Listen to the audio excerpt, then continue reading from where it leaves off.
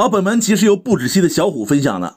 2002年全国象棋个人赛，拼命三郎于幼华对阳城大帅吕钦，这是倒数第2轮，也是三哥职业生涯最关键的一盘棋。只要拿下，几乎可以锁定全国冠军。比赛开始，三哥执红补象，大帅冲卒，红方挺兵，对手补象，补的同一侧的，红方正马，黑方边马，一人一个横车，红方先亮车，两个人都是正马，黑方车一平四，屏风马对单提马，双方都没脱谱。红方将4路车点到巡河，黑方上士，三哥挺兵活马，大帅不吃，他也整个巡河车，红方在补手式。这个不是那种激烈的布局啊，它属于先运子调形然后再开干那种。轮到黑方走，想保持复杂呢，就是退底炮，现场直接对车，换掉了。红方进兵过河吃，马被捉往上跳，黑方分边炮，三哥对车又换了。好，到马炮残局阶段，先冲个边卒，红方补象，黑方打掉边兵。目前红方少一个，得找不回来呀。进炮过河，黑方上马，红旗双炮过河，卒3进1换。红方所有大子倾巢而出，符合三哥的性格。这里黑方的马有根，他落象换子儿，红方去吃中卒，大帅做掉，红方不急，进炮将落象再吃马。相信大家也看到了，黑方有个边卒被打着，吕帅没有冲，他选择补士。为何不冲啊？因为整不好黑方要丢子。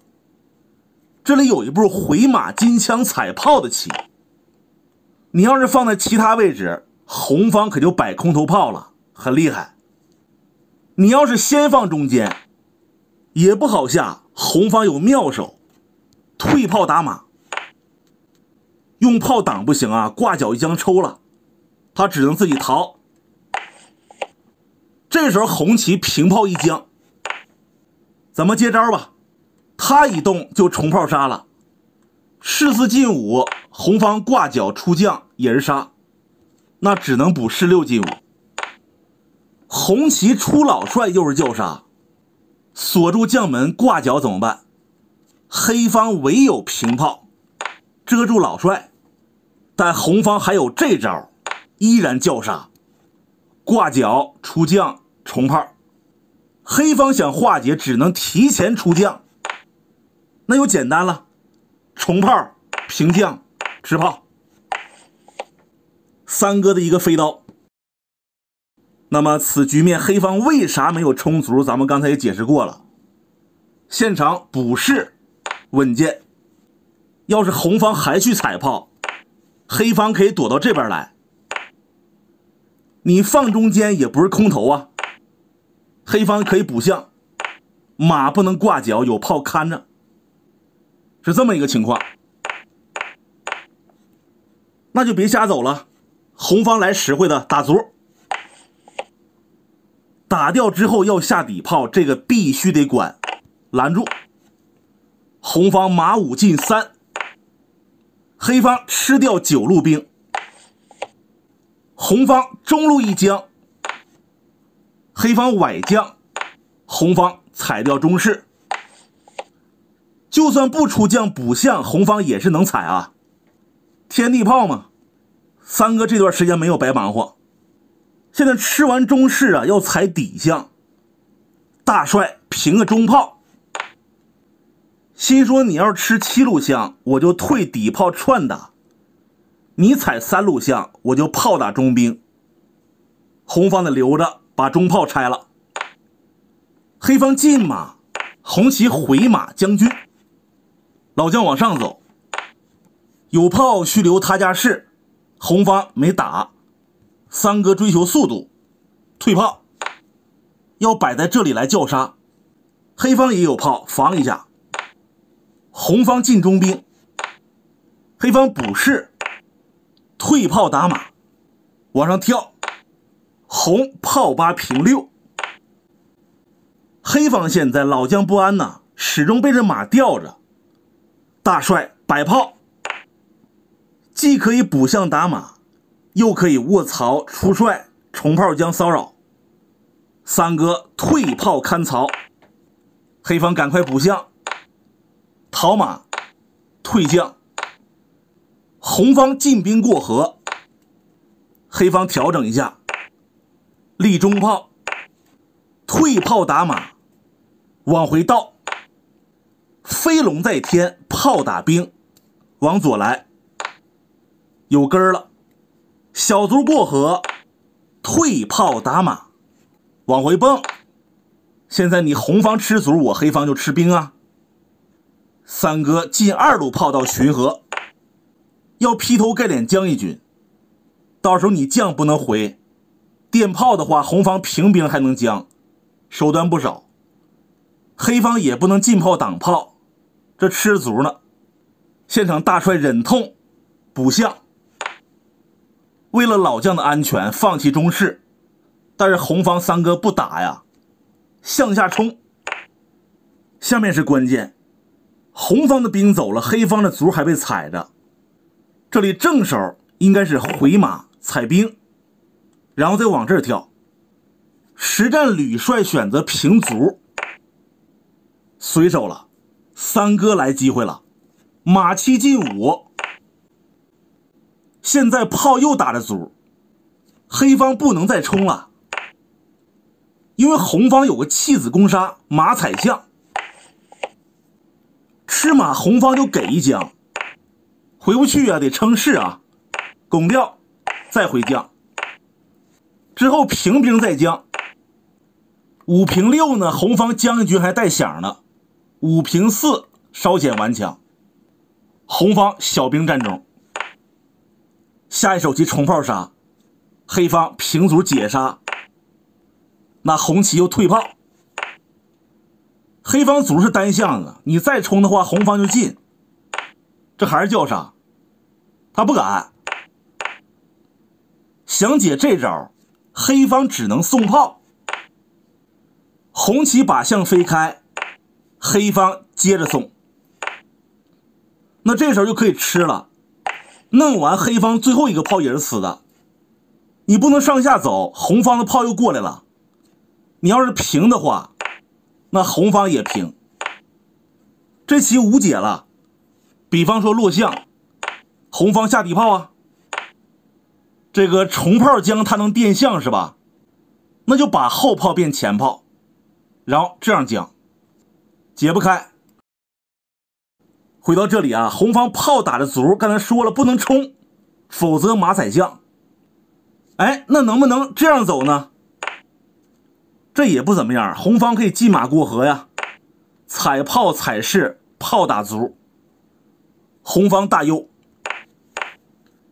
现场吕帅是马1进2，就是说看住这个点，让红方不能踩象，然后平炮将，那三哥就吃卒，很开心。只是现场不让，让的话都可以跳一段。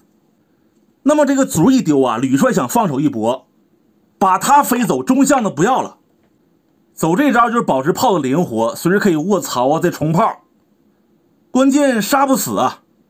红方安心的吃掉中象，黑方如果卧槽出帅重炮杀，红棋能电马，他要是后炮变前炮，红棋还可以往这儿跳，反正是杀不死。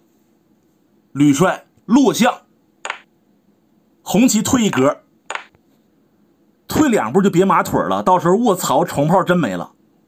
吕帅见缝插针儿，红方想搂一将，这有马，往前探一步，对手补上，将一军回将。红方炮5平2转移，黑方卧槽，红方6路炮攻守兼备，回来电，这中象孤单了，黑方也没打，走了一个退炮，红方也退炮，中象不管，那就打掉呗，称是。这个马得逃了，红方炮2进2，这是不想让黑方退炮，那就再进马，红方也进马，退炮，平兵，中象不给，进马锁死6路炮，吕帅炮5平3打底象，补士你随便打，黑方崴将，红旗称是，炮打象，将一军，称是，给这炮换了。红方马炮兵占优，但是这个炮动不了，先出帅，回马踩士，不要了，平炮。黑方踩了也不成杀呀，还是退炮防守吧。三哥平兵，这个高士要丢啊，黑方将一军，落士，回马，红旗不能冲动，如果将一军把士拱了，黑方有一步回马，这个兵被打死了，你保不住他，这儿不能跳啊，进兵的话他也是打，要是这么玩就和了。三哥离冠军一步之遥啊，告诉自己一定要稳住，那年40多了，生涯首冠呢，先回个老帅。这是个陷阱，比如说对手现在飞个象，那红方就拱士，你如果吃呢，他就平炮将，这个将动不了了，躲炮的话就称是将，还得颠打掉，红方赢了。现场吕帅将一军，称是，再回来，红旗回马，这是叫杀呀，老将回不去，进马一将只能退，再进炮，黑方遮住帅脸儿。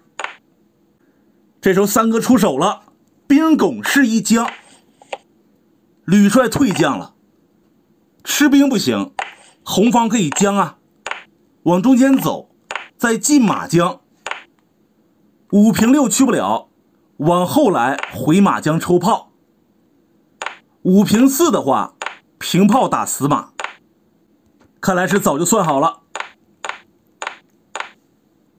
吃兵丢子，往中间走也不行，红方可以进马，从这里将是杀棋啊，出将的话平炮这马没了，那你如果现在来个进马将军呢，还是丢子，红方平炮呗，你不吃我吃你啊，黑方出手，红方一拱，这马被粘上了，这个更惨呐。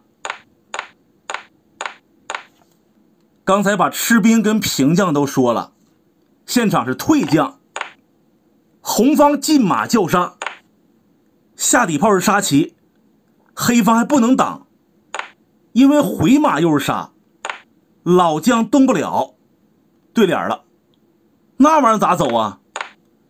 你如果平将的话，红方进兵了，现场将一军，红旗还是电炮，老将没在中间呢，黑方回马再将，红方再次叫杀，实在没招了，出将，红方小兵锁喉催杀，吕帅出将，三哥平炮将军，一招毙命。这种情况黑方不投也得投了，电炮打掉，赢了。拿下吕帅之后啊，三哥的积分已经远超其他对手，最后一轮顶和了北昆仑刘殿中，拿下了02年的全国冠军，挺不容易啊。好，感谢收看，下期再见吧，不要忘记关注点赞。